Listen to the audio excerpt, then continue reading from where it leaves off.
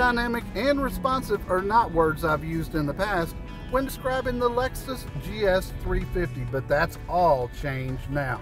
This much anticipated 2013 model is the 4th generation GS 350, and it's been redesigned from the rubber to the roof. Still got the 3.5 liter V6 under the hood, but it's been tweaked to increase horsepower and fuel economy. The exterior is more aggressive, especially with a bold new front end. To see my complete review, go to carprousa.com or click the link in the description below.